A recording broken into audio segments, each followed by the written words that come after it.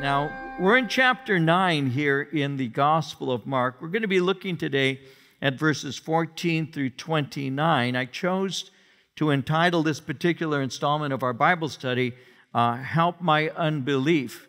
Many years ago, I can't even tell you how long ago, it's been quite a number of years, over 40 years ago, there's a comment that is made where, and we'll be seeing that in just a moment, when in verse 24 here of chapter 9, where the Father cries out with tears to the Lord Jesus Christ, and he said, Lord, I believe. And I memorized it in the King James Version. He said, Lord, I believe, help thou mine unbelief. And so we're going to be looking today at that cry of the Father, help my unbelief.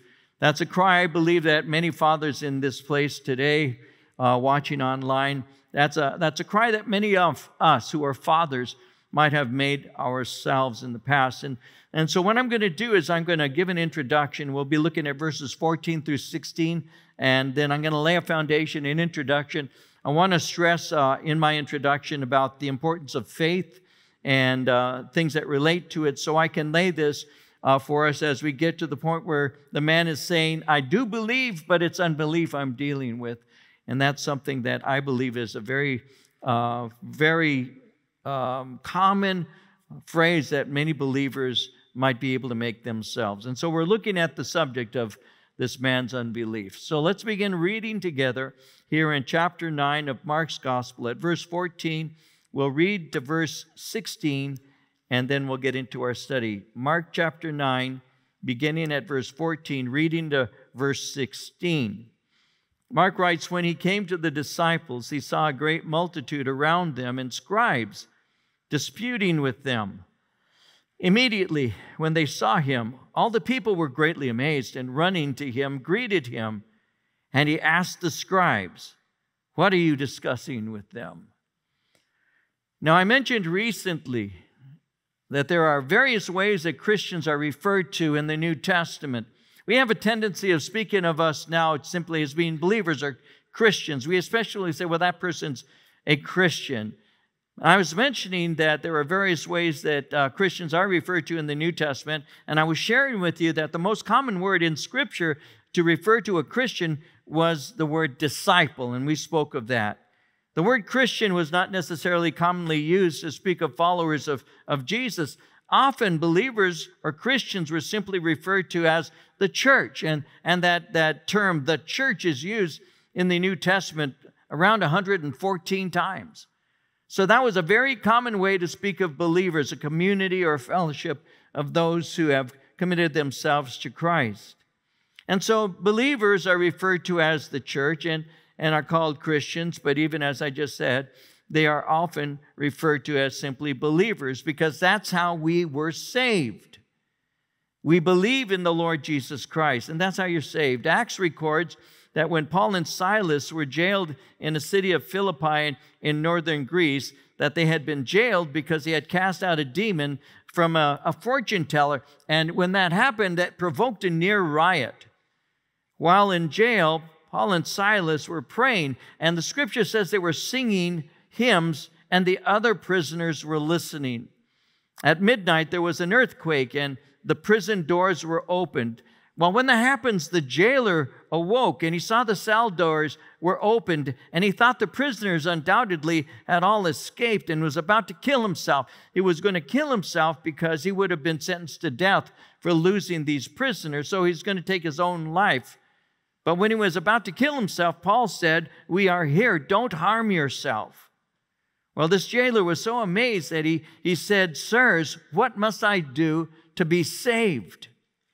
And that's where Acts 16:31, all of us have heard this scripture. They said, believe on the Lord Jesus Christ, and you'll be saved, you and your household. Believe on the Lord Jesus Christ, and you shall be saved.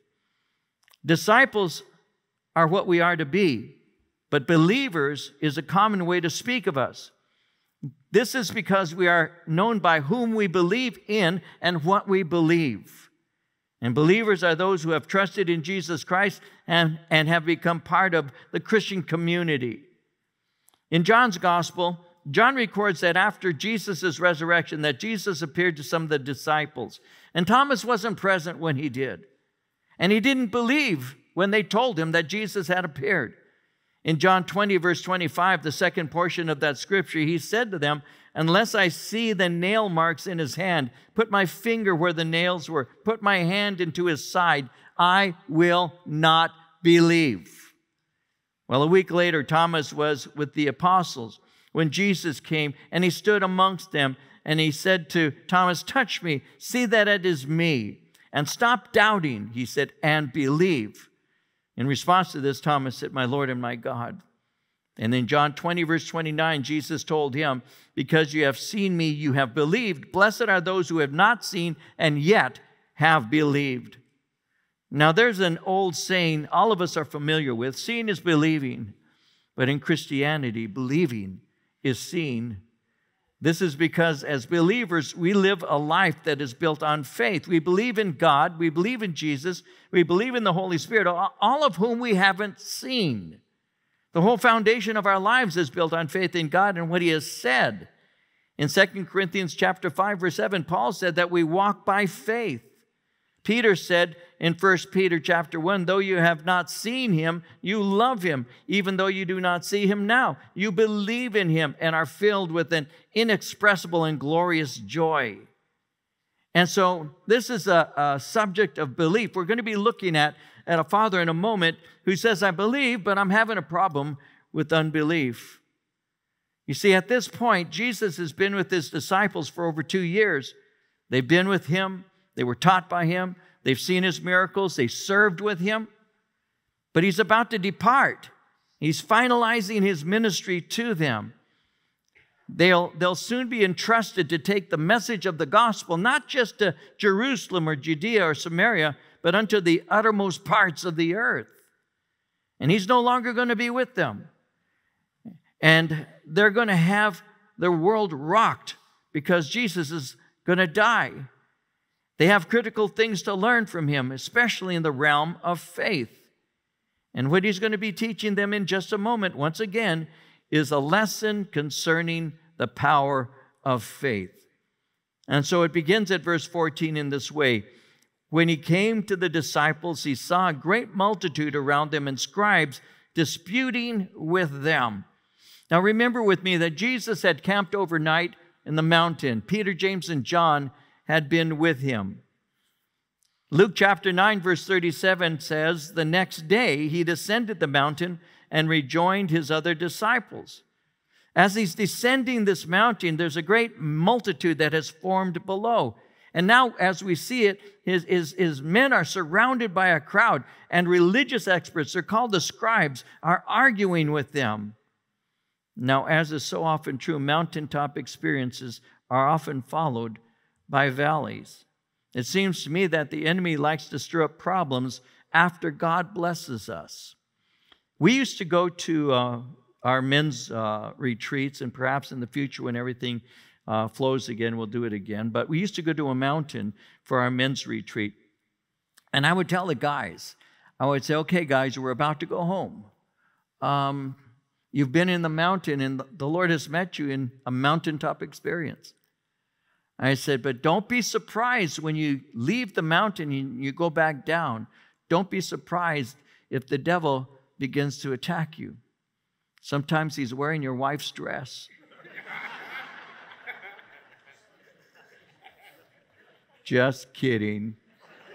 I see those claws. I'm just kidding.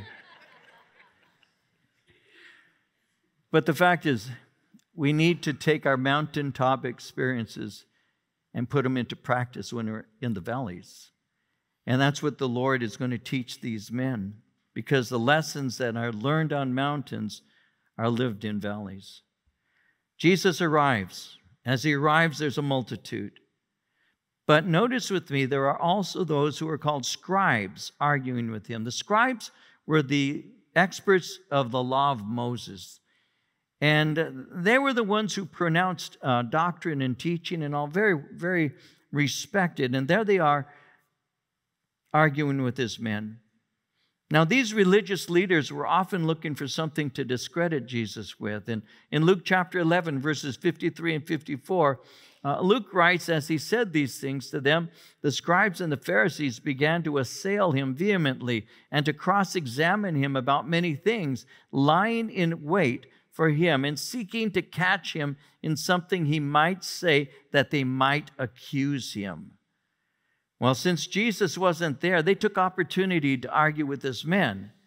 And they would do that because they wanted to undermine these men's trust in Jesus Christ. As we saw in an earlier passage, we saw this happening in at Matthew's house when Jesus had gone there for supper. Matthew had invited his friends who were tax collectors and sinners, and this bothered these religious leaders. In Matthew 9, verse 11, it says, when the Pharisees saw it, they said to his disciples, "Why does your teacher eat with tax collectors and sinners?" So this is an old tactic.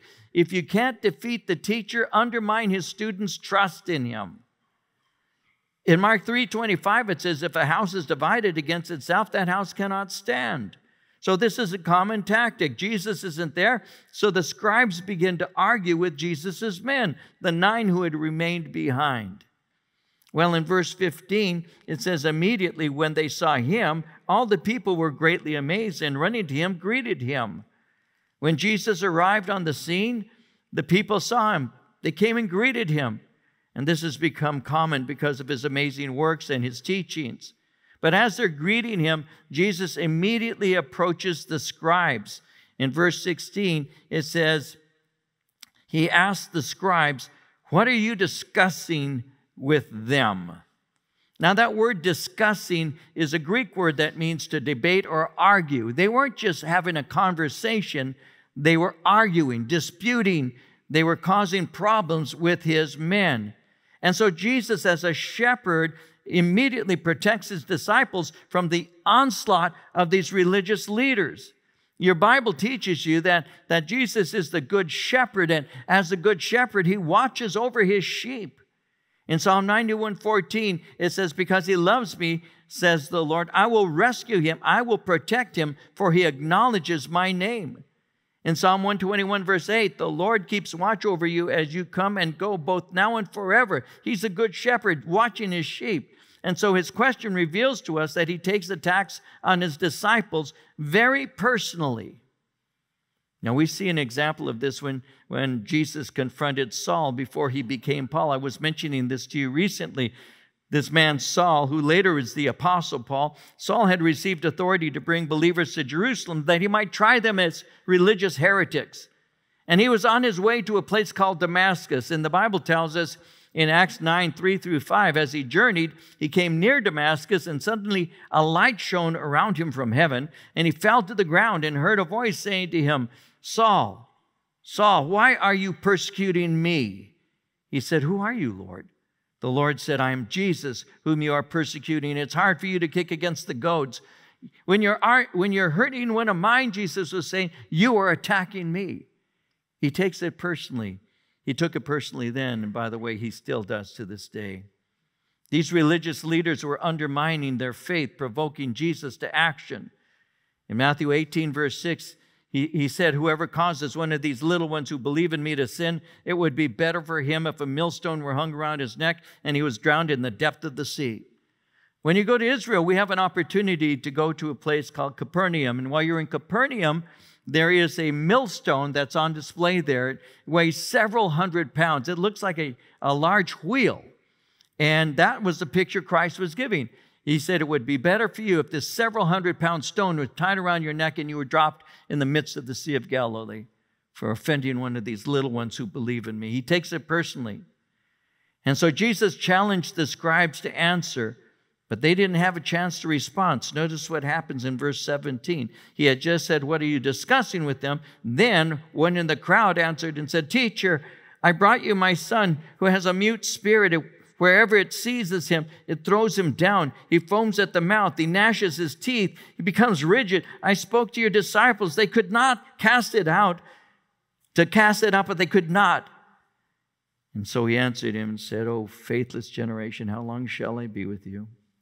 How long shall I bear with you? Bring him here.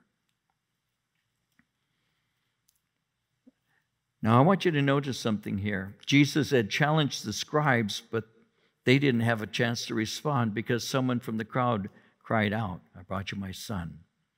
So when you combine other accounts of this event, we get a better picture. Again, Matthew 17, verses 14 and 15, speaking of the same thing, Matthew writes, "When they had come to the multitude, a man came to him, kneeling down to him and saying, 'Lord, have mercy on my son, for he's an epileptic and suffers severely, for he often falls into the fire and often into the water.'" The word epileptic is actually a word that is translated moonstruck. It also could be translated lunatic. It was not specifically the disease of epilepsy, but the symptoms of it that are being described here. But he's falling into the fire and often into the water. In Luke 9:38, suddenly a man from the multitude cried out, saying, "Teacher, I implore you, look at my son, for he is my only child." And so that adds a layer of emotion for us. This father's frantic. He knows that this isn't simply physical. He knows that what's taking place is spiritual. He knew his son was demon-possessed and was under incredible attack by demons. In Luke 9:39, it says the spirit seizes him and he suddenly screams. It throws him into convulsions so that he foams at the mouth. It scarcely ever leaves him and is destroying him. The word destroying literally means crushing or mauling him. He's abusing him is what he's saying. This is what is taking place. Matthew 17:15 again says, he often falls into the fire and often into the water. So the demon is abusing this little boy, driving him to kill himself. And in the hurting of the son, there's the hurting of the father. Because any man who has a son and loves his son, if something happens to the son, it's something that it hurts and affects the father. We're very protective. I'm going to talk to you as a father for a moment. I'm going to share some things. But I can tell you this, that I have 2 sons, my biological boys, and I can tell you that they're men now. They're not children in any way, except emotionally. No, they're not children anymore, but I can speak to you. And this to me is a highly personal passage because I began to learn this in layers many years ago, prior to being saved, having small sons, and being where I am now. So I've learned layers of things as I've gone through this particular passage many times in the years that I've ministered and been a believer. And I can tell you that you have a very protective feeling for your son. And when your son gets hurt in any way, it hurts you. I still remember when my daughter Corinne came running into the house. Corinne was just a few years old. She wasn't that old. My son Joseph was maybe 3 or 4 years old at the time. And she came running into the house and she said, "Daddy, Daddy, the next door neighbor just hit Joseph." And the next door neighbor was in high school and hit him in the stomach. And my son was about 4 years old. And I went out like a lion. I have to be honest with you. I was going to kill that kid. And I was going to take his father too. I mean, I'm telling you the truth. Marie can tell you that. You know?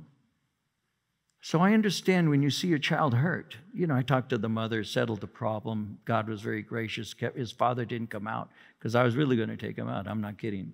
Because the guy had been acting the punk for a long time. But that's a different story. I shouldn't even bring that up. Pastor Dave, you had a temper? Well, that was many years ago. You get protective. Every daddy knows this. You get protective. That's my baby. That's my baby. You get protective. It's just there. If you don't get protective, ask that God will give you a heart for protection for your kids. It's natural. It's something God builds into a man. That's the way it is. And when my child's hurt, I get hurt. When I can't do something, I get hurt. I want to take that on myself. I want to do something. And that's what the father is feeling. I want to build this with you because that's what's going on right now with this man. The father's saying, my son is very ill. He gets thrown into the fire. He gets thrown into the water. He convulses. And when you start looking at all of the things, and I read this too, but I'm going to point them out again, you'll see what's going on because there's a situation taking place, and it's something that is beyond their ability to handle. These men can't do it. When Peter, James, and John were on a mountain, these men, these others, were involved in warfare, and their lack of success reveals that they're still unprepared to handle this kind of attack. You see, when people think that serving Satan is good, this is how Satan treats his subjects. And I want you to see this. Look at how the demon abuses this little guy. The spirit makes him mute, robbing his speech so he can't call for help. It seizes him, which speaks of eagerly taking him and possessing him. It hurls him to the ground, which causes bruising and cutting. He foams at the mouth, which causes dehydration. He gnashes his teeth. He's grating his teeth, causing bruising of his mouth and his gums. His body becomes rigid. The word rigid speaks of being withered or dried up, causing cramps. He suddenly screams because he senses the demon shrieks, and there's nothing the Father can do. It causes violent convulsions, causing him to choke on his own saliva. It scarcely ever leaves him, which means he's hurt and tortured night and day. He's got a sense of isolation because he's looked at as being a lunatic, and he has no friends. It throws him in the water to drown him, the fire to burn him. Tries to kill him. The fire burns him. And because the fire has burned this little guy's skin, he may very well have become scarred. This is my son. Shrieks, isolated, in pain, possibly scarred, bruised gums, teeth that are being worn down by his grating, constant gnashing. Isolated, no friends, nothing. Listen, I spoke to your disciples that they should cast him out, but they could not. I brought my boy to you, but you were on the mountain. So I brought them to your men, but they couldn't help him. And Jesus' answer in verse 19 is interesting because he says, "O faithless generation, how long shall I be with you? How long shall I bear with you? Bring him to me." He answered, faithless generation. The word faithless is unbelieving. That's what the word means. It means those who are not trusting God. Interestingly enough, he's not primarily rebuking the crowd. He's speaking first and foremost to his men, his disciples. Their unbelief actually causes him anger and is frustrating and even painful to him. This is really what would be called an expression of exasperation, and he's exasperated, frustrated with his men. Remember, he had sent them into ministry. He had already in chapter 6 sent them out to minister. It says that they had, in verse 13 of Mark 6, they had cast out many demons, anointed with oil many who were sick, and healed them. They had already cast demons out. This is something they had done. They failed this time, but they'd done it in the past. And so he says, how long shall I bear with you? How long must I put up with your lack of faith? Why are you not learning the lessons I've been teaching you? And then in verse 19, he gives a command, a simple command, bring him to me. Well, it says in verse 20, they brought him to him. And when he saw him, immediately the spirit convulsed him, and he fell on the ground, wallowed, foaming at the mouth. He asked the father, how long has this been happening to him? He said, from childhood. And often he's thrown him both into the fire and into the water to destroy him. But if you can do anything, have compassion on us and help us. Jesus said to him, if you can believe, all things are possible to him who believes. And immediately the father of the child cried out and said with tears, Lord, I believe. Help my unbelief. This is the part where I can get emotional. I know you've never seen that here. This is one of those portions of Scripture that I've been aware of for a long time. I've been aware of this Scripture for over 50 plus years now. When you're young in the Lord, I was unmarried, you read it in one way and you highlight certain things. As you grow older, Your life continues to blossom. Various experiences occur. You get married, you have your children, things of that nature. Ultimately, for me, your grandchildren. And so layers of experience begin to occur as you grow older in the Lord. So there are levels that I've personally seen the Lord do things in my own life. And so because of that, I have emotion that's attached to that. So I'm going to try my best not to make this about any emotion you might see come out of me. Hopefully it'll make some sense to you as I'm trying to share these things. I want you to notice in verse 20, they brought him to him, and immediately the Spirit begins to tear on him, convulsed him, begins to tear him. The Bible tells us here that the Spirit convulsed him and he fell to the ground. The Spirit within the boy recognized Jesus and knew what was about to take place. So when he saw Jesus, he tore the boy, he convulsed him. Now we saw this kind of thing when Jesus had cast out a demon of a man in a synagogue. In Mark 1:26 it says, when the unclean spirit convulsed him and cried out with a loud voice, he came out of him. Well, the boy fell on the ground. He began to wallow. He was foaming at the mouth. And the Spirit made one more effort to destroy this boy. He'd been tormenting him for some time. He didn't want to let him go. As this is taking place, and you can imagine, this is taking place, the father's watching his son, and Jesus begins to speak. Verse 21, how long has this been happening to him? He said, from childhood. Now he's calmly speaking to the father. How long has this been happening? This wasn't a way to gather information. It was a way to communicate compassion. Jesus cared about the pain the father endured. He knew that man needed to unload. How long? How long? And the father said, from childhood. That word childhood can be translated from boyhood, but it's also a word that can be used to speak of infancy. This has been taking place all of his young life since he was an infant. He's been in this condition. It's often thrown him into the fire, into the water to destroy, to kill him. And so this is where it becomes personal for me. I put myself in this father's place. He's desperate. He's desiring more than anything that Jesus would deliver his tormented son. Put yourself in that place if you're a father. For years, you haven't had peace. Your only son is suicidal, driven by a demon.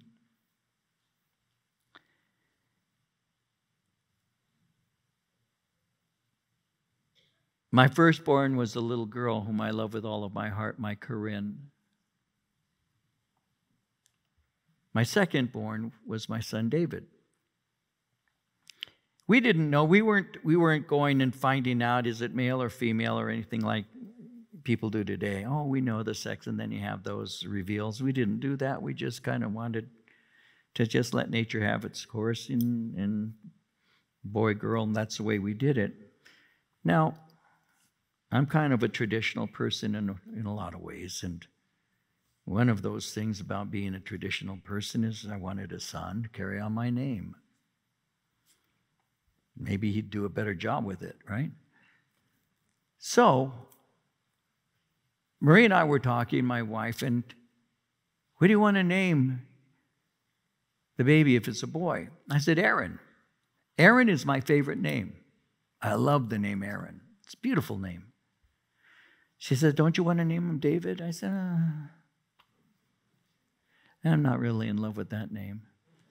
Seriously, it's just... I'm going to name him Aaron. She said, you want to call him David? Middle name? I said, okay, we'll call him Aaron David. That was it. It was settled. It was settled, right? We're going to have Aaron David. That's what we're going to have. And so there I am, captive when Marie's having the baby. They force us now to be in there.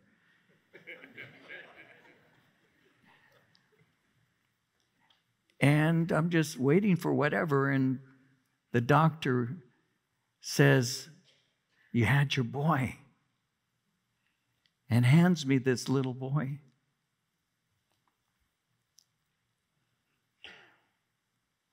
What are you going to name him? David? And that's how he got his name, David Aaron. David Aaron. When my Joseph was born, my second son, and the doctor delivered all 4 of our babies, same doctor, he walks up and he hands me this little baby, my Joseph. It's the only time that I ever felt this impulse, but he handed me my son. And I looked at him, and I lifted him like this, and I said, this one shall serve the Lord. This one shall serve the Lord. I prophesied over my son. There is something. Every daddy has this, or should. There are dreams that you have. This one shall be blessed. I want God to bless you. That's how I am. I've been that way for a long time. That's not unusual. This man was the same way, I'm sure. When he was born, he blessed God. You gave me a son, my only child. You gave me a son. And I deeply love this baby. And you have your hopes and you have your dreams. One day, may this boy grow to be a great man. But since he was very young in this man's life, his dream became a nightmare, and his hope was lost. You are forced to watch him constantly because he may kill himself if you're not on the alert. You look at him, and this beautiful little guy is scarred. He's been tortured. He screams constantly. He falls. He hurts himself. He can't go near water. And he can't go near an open fire. His mouth, his gums are bruised. He has no friends. Who wants to play with a little crazy boy, right? Who wants to play with him? So he's alone. And sometimes you're outside, and the other children in the village are running by, and they're laughing, and they're playing and running. But your son can't join them. He can't run. He can't play. He doesn't laugh. He shrieks. He's alone. And it hurts. It hurts your son, but it hurts you because he's your only baby. And the hopelessness that you live with has overwhelmed you. And then one day you hear of a young rabbi, a man named Jesus. And you heard, this is a man who casts out demons. And you summon everything within you, and you come to see him, but he's not there. You're told that he's got some men that he's training. They're over here, so you go and speak to them. And you say, can you help? Can you help me? And they try their best, but they're unable. They can't. And the disappointment overwhelms you, causes greater pain. And now you're almost completely without hope, but you take one last shot because the Master has come. And you say, I need your help. Can you help me? He says in verse 22, He has thrown him both into the fire, into the water to destroy him. But if you can do anything, have compassion on us. Help us. If you can do anything. And he cries this out. Help us. Because you're not only helping my son, you're helping us. I've given up hope, and to be honest, you're my last chance. I'm at the end of my rope. And I'm not even going to pretend to have faith. I have it, but not that much. My faith is almost gone. It's nearly exhausted. But Jesus in verse 23 says, if you can believe, all things are possible to him who believes. You've said, if I can do anything. You say, if I can do anything. But the reality rests on whether you can believe. And by this statement, he forces him to deal with this lack of faith. I have enough power to do what you're asking. But do you have enough faith to receive it? The Father has seen the compassionate way that Jesus had spoken to him, and now he's asking him to show compassion in a tangible way by delivering his son. If you can do anything, he had said, but Jesus responds, if you can believe. You see, Jesus is willing, but we often simply don't believe that he will help us. Psalm 50, verse 15 says, call upon me in the day of trouble. I will deliver you. You shall glorify me. So when Jesus says, if you can believe, immediately, verse 24, the father of the child cried out and said with tears, Lord, I believe. Help my unbelief. Help my unbelief. The word unbelief means my unfaithfulness, my faithlessness, my lack of faith, my weakness of faith. I believe. I have things I believe in. I believe you can do that for others. I'm having a tough time believing that you can do it for me. My faith isn't what it's supposed to be. I ask that you supply me with the grace to put my entire trust in you. Not only am I pleading for you to deliver my son, but I also ask for you to deliver me. And in spite of the Father's plaguing doubt, God is not limited by our faith. Ephesians 3:20 says he's able to do exceedingly abundantly above all we ask or think. And Jesus is going to move. Notice verse 25. When Jesus saw that the people came running together, he rebuked the unclean spirit, saying to it, deaf and dumb spirit, I command you, come out of him and enter him no more. And the spirit cried out, convulsed him greatly, came out of him. He became as one dead, so that many said he's dead. But Jesus took him by the hand and lifted him up, and he arose. I command you, deaf and dumb spirit, come out of him, enter him no more. You resisted my disciples, but you cannot resist me. In Psalm 33, 8 and 9, let all the earth fear the Lord. Let all the inhabitants of the world stand in awe of him, for he spoke and it was done. And the spirit cried out, convulsed him greatly, and came out of him. But he could not resist tearing him one last time. And by the way, this is how the enemy treats his victims, and he still draws people to follow him. The child appeared dead, but Jesus gently lifted him to his feet. And as this is taking place, the disciples are wondering what's going on here. Verse 28, when he had come into the house, his disciples asked him privately, why could we not cast it out? So he said to them, this kind can come out by nothing but prayer and fasting. Why couldn't you do it? It's interesting that they wondered at their lack of success while ignoring their own lack of faith. They didn't see that faith and results would be linked. He said, it's your unbelief.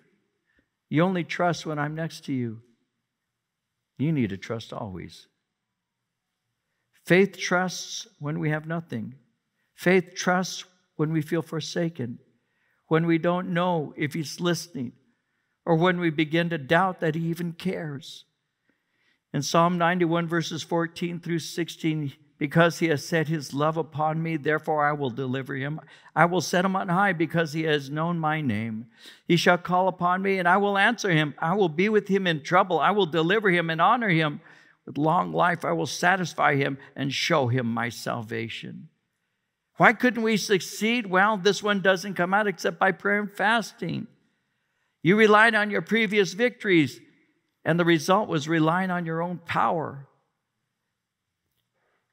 Matthew gives us more insight in Matthew 17, verse 20. He replied, because you have so little faith, truly I tell you, if you have faith as small as a mustard seed, you can say to the mountain, move from here to there, and it will move. Nothing will be impossible for you. Listen, you need to learn that God's power is revealed in response to faith and believing prayer. You relied on your prior experience, but not on my present availability. Spiritual warfare is not momentary. So be prepared for the battle. Remain steadfast. Trust God for the victory.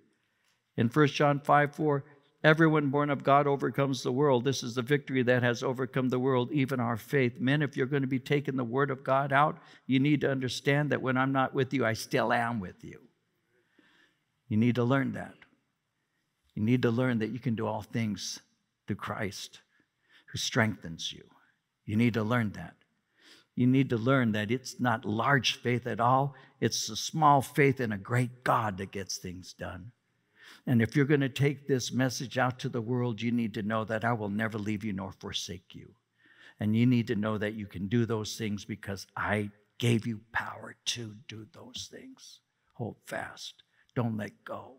The enemy has a way of trying to cause you to think it's hopeless. That's what he does. He steals your hope.